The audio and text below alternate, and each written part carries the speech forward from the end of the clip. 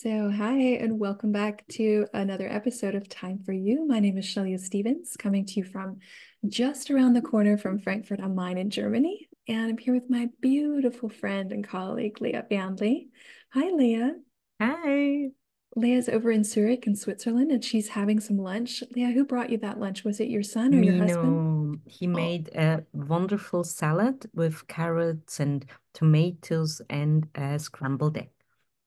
that sounds very good. Mino is Mhm. our little Jamie Oliver. Since as long as I've Yes, known you, Lea, when he was a little boy, that's Lea's youngest son, he hmm was always interested in cooking, and he yes. he was kind of like always Jamie Oliver, right? hmm Our cat is named Jamie because of Jamie Oliver. We always watched Jamie Oliver together as a TV show. Yeah, not Yeah. kids program, but cooking programs. Yeah, and Mino's not so little anymore. He's No.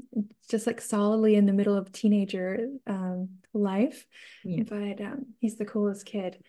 Yeah, hmm so Lea, we finished off a last episode and we wanted to pick up sort of on this topic of when we don't do things we should do and we do things we shouldn't do. And I don't know if our understanding of it is the same, but that's okay. We'll figure it out on the go. Um, I was reminded when you said that of a really recent conversation with a client, a wonderful person who was building something in her life. She has sort of an existing job. She's employed somewhere, which is a great thing, and she's building like a new thing on the side. And she was kind of coming on the call, and she was really beating herself up about all the things that she felt like she should be doing, but that she wasn't. She was reporting to me of like being in a bit of a motivational slump, or she used words like feeling she was too lazy. She was talking about um, kind of like, what we do sometimes is we put a label on ourselves in general. We take this one thing that we feel like isn't going well for us, and we say, in general, I'm a person who Mm. I'm a hmm person who isn't doesn't get her shit together. Mm. Like I'm in vacation. I'm the kind of person who gets in vacation mode and doesn't get out of it. Like Mm. all these types of ways that we criticize ourselves in a way, hmm label ourselves in a way. And I could really feel in the depth of our conversation that she was trying to make herself do something where actually right now there's nothing to do. And one of the stories that came up for me during that coaching was something that just recently happened within the last couple of days for me. And Lea, in coaching, especially in the three P's understanding, we love telling stories, out of our lives and helping the clients to relate, that we're just people too, and this is how it comes up for us. And so the story is this: last year, I was on my summer sabbatical. Last year I took those 4 or 5 months off where I just was in a really low place in my inner being. And I realized at some point I need to just step back and take a break from everything. And I didn't do anything. I was like swimming every day, cleaning the house, making, lunch, cooking for myself and my husband's, playing with the dogs. And at some point, after some time had passed, I started to set my mind started to settle down. I was sleeping better. I was regenerating. Um, but especially being in a really calm mind, in a place of a good feeling, and also of gratitude for Mm. everything that, Mm. I already had. um, my spiritual energy started to rise again, Mm. as it always does when we are able to calm our mind and come back home, right? And so I started to kind of get some inspiration and some ideas. And I was, starting to see like, okay, what am I going to do after this sabbatical is over? And one of the things that came up for me is I had just this sort of heartfelt desire in some way to make a contribution to the world. And, you know, like I have a lot of people around me. One of them is my best friend who she spends all of her day, every day in her career, like helping to secure food in the world, that we all have things to eat in the year 2050, you know, whether it's protecting grains in Africa or fish in Indonesia. She's just like travels around the world to make that happen. And that's super inspiring for me. And I started having this idea of maybe working for an NGO in or like giving some of my time. I wasn't thinking necessarily it had to be like a paid position or something. And I remember last summer, I started to like kind of look out into the world in my network and see like who do I know that's already working in this area of contribution, you know, and I had some conversations with Alyssa. I spoke with Tatiana Kiel, who's, you know, the co-founder of We Are Ukrainians. I spoke with Alf Pilla, who's working to save birds in Bavaria, Mm. and who's been doing that for many, many years and is now the CEO of that organization.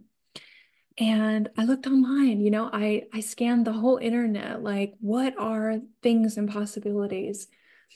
And then I don't know when it happened, but it was after maybe just a very short time of about 2 weeks. Um, I realized, oh, I'm moving away from inspiration to this place where I think I'm supposed to make this happen. And I really could feel within myself, like really just consulting with my inner wisdom, is there something for me to do here? Or is there not anything for me to do? And this is going to sound crazy to the people maybe who are listening because, you know, we have sort of been socially conditioned. Like if you have an inspiration, you have a goal, there's something you want to achieve. Of course, you have to go do something, you know, to make that happen. And I just felt, no, there's nothing to do here. Mhm. There's nothing to do here. And I've sort of over the last 10 years, after stumbling across this understanding and getting more like in a felt space of my inner wisdom, like kind of know when it's a no, it's a no. So Mhm. I can go out there and try to pull the grass and make it grow, or it's Mhm. not going to help, right? So I just let it go completely, completely.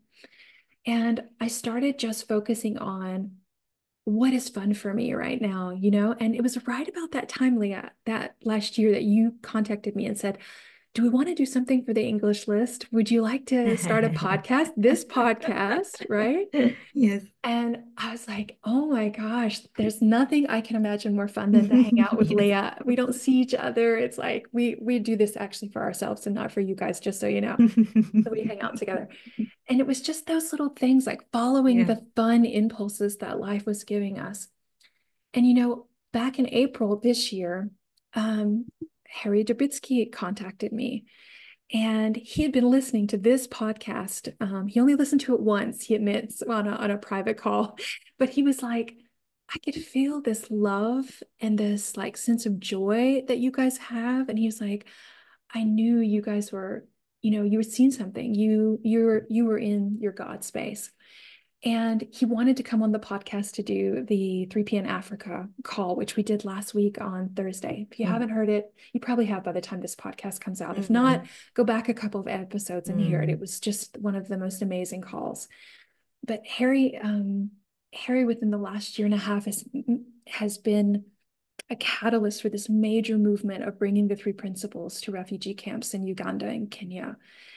And he didn't pursue it. Life gave it to him, and Mm. he took the ball and ran with it. And he's doing an amazing job, as are all the other people involved. But anyway, point being, on Friday, I get an email from Harry, and he's like, Shailia, he was like, I read the way you summarized the call. And he was like, I really could feel God's doing his work through you. And he's like, it just was written in a way that people really start to understand about the work we're doing. And he's like, I really want to work with you. I've got this lady in Kenya, and he told me her background. And I don't want to talk about it here because it's too personal. But she's got some really heavy stuff that's happened in her life very recently, and she's needing some support. And he's like, would you mind coaching her once a mm, week?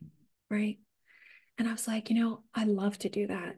And so we mm, have a call today. We have a call this afternoon. mm, And so for me, it's one of those times, and I don't know where this is going. Maybe we'll have 12 calls and maybe we'll have one call. Maybe nothing mm, else will ever come of it. I don't know. Maybe before I know it in 6 months, I'll be coaching 5 other people from the refugee camps. mm, I have no idea. It's not really that. But I could just see that life is bringing it to me. It brought me the impulse to want to do it, and it brought me the way forward, and it gave me the information that there was nothing to do in between necessarily. Now, did I get active when Harry reached out to me? Totally. I was mhm, I spent hours speaking with him in preparation. I mm, spent time and thoughtfulness putting the invitation together. I cared about that call. I put my effort into it. I manifested with my hands, like all the things that happened mm, there together with you guys, right? And but there was nothing to do before that. mhm, So those are times when if I had tried to go into that shoulding area, I'm not sure that it would have done anything if not hinder the unfolding. mhm, And then Leah, what we talked about in some episodes before too, and I'm just like starting to get a feeling for it too more. And sometimes the opposite is true. yes. Mhm, And I don't know if you want to like take that ball and roll with that when the opposite mm, is true, because I think you've seen a lot about this recently as well. mm, mm. Yeah. Oh, thank you, Shailia. It was so nice to listen to you and everything you shared. And I really felt your soul and your heart and your whole being that Mm. lit up. That's just so, so cool. Yes. Um, yes, sometimes there is something to do when we don't want to do it or think there isn't anything to do, or because probably it's coming from the all oneness. Like everything always um everything always at once, like now. Um the neediness, the stress, the I want to, the not good enough, the insecure, the secure, everything is just is. Mm. And we can create the reality also when we're in the middle of all of what we don't want to experience, because it's not going anywhere. It's not changing who we are. It's not doing anything to us. It just is, as well as the inspiration and the flow and the wow, how cool it feels when we are in life. And it's the same. We just think that it's different. Mm. So sometimes we want to have a better feeling to do things.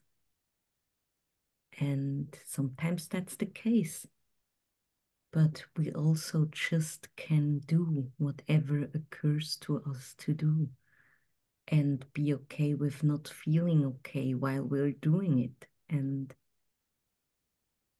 doing it anyway.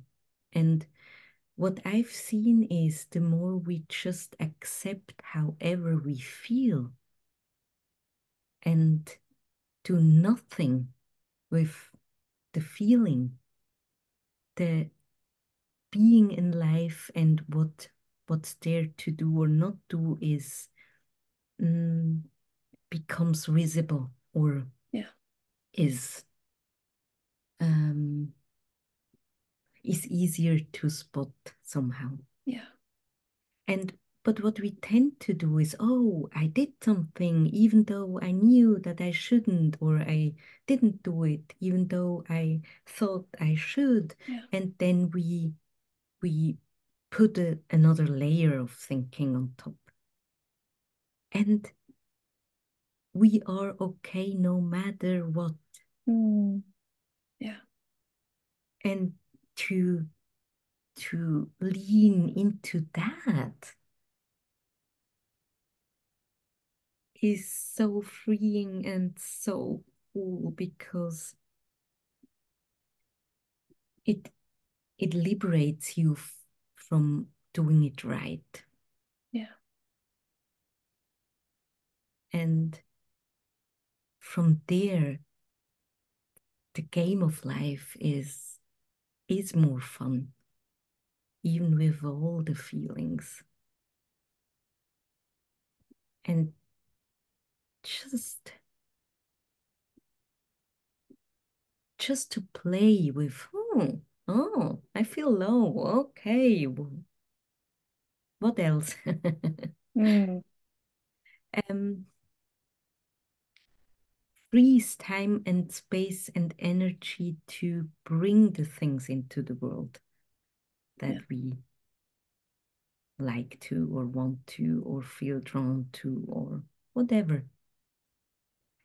And what our brain does is it's always um, reverse engineering. Oh, that worked when I did that. And then, oh, so that's how I should do it. That didn't work when I did that. Oh, that's not how I should do it. And it's never true. It's just one moment in time when it was like that. Mm. And from this sense of all oneness in consciousness, but also for real. I mean, we are made from the same smallest protons, all of us and everything. And like, oh, everything in the whole world is made from the same stuff that I am. So I am everything already is very cool. Mm. And to not fight that opens up a bigger room of experience. Mm. And I don't know if that's truth with capital T, but I really believe that we are here to experience. And we are made for being in the moment, and we are made for whatever occurs to us in the moment. And we are able to deal with what is in the moment. And we are the wisdom and mind and the principle of thought and the Mm. principle of consciousness, always in the moment.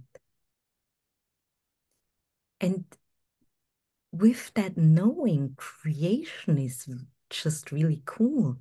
Mm. And with that knowing, there is a game to play if you want to. You don't have to. You don't have to do any bloody thing. Nothing at all. Nothing. And you already it, all of it. But if you want to, there is a creation game to play on the earth. And through the creation game, there is a lot of fun things to experience. And Mm. probably that's why we are so drawn to create. So that was the more philosophical point of view. That is so funny, Leah. It's always that way, right? Leah is I always in the know. philosophical, and I'm mostly in the practical. This But is Shailia knows that I'm very practical. That's so totally, funny that totally. I don't seem like practical. But yeah. Yeah. Yeah. So I don't know. I don't know what I got out of that just now. I'm just still like bathing in it, I'm always brought back to this point, which is, the more we understand how we work and our experience works, Mm-hmm. and the more we come just back home, the more we can just feel the moment now, and if there is something to do or Yeah. not to do, and that's it, you know, just getting more and more in that space. Mhm. um yeah, I don't know any way to put it Mm, today, Leah. yeah. And I heard someone, she's called Rosa Koppelmann. She's German and she's more in also in the non-duality and all oneness teaching. And I really heard things for myself as well when she was talking. And she said something I really liked around the consciousness. And like we always already are all of the consciousness that we have right now. And when we let ourselves off the hook with what we see right now, it expands, it Mm. changes, it it we see more because we let ourselves bath bath in it, as you put it, Bathe, just bathe bathe in in it. it Mhm. before, and going through and not waiting till there is more or different, but always really going with what is somehow. Mm. Yeah, I like that. And as well, every form of tool and help and that we have is also already in us. Mm. So if you just listen to your inner voice, that's perfect. It's in you. If you pull cards, that's very cool because you That's see and hear what the cards are through you. It's always mm. through our consciousness, always. So it's fine to play with whatever we want to play when we are drawn to it. Yeah, 100%, 100%. I had a long conversation with Michelle and Miss over dinner about that. Yeah, from astrology to whatever, numerology, we always are only seeing that through our own consciousness, Yes, resonating that with our yes, own consciousness. Absolutely, yeah. 100%. Yeah. Oh. So cool, Leah. Well, we've gotten on to a totally different area to the end. I don't even know how we got there, but guys, thanks for listening today. It was super Mm. fun for us. We hope you had an enjoyable time just taking a few moments out of your day, taking some time for you. And we'll see you on the next episode. Don't forget to follow us on Apple Podcasts or Spotify. Tell a friend, a family member about the podcast so they can take part in these cool conversations. And we'll talk to you soon. Bye. Bye.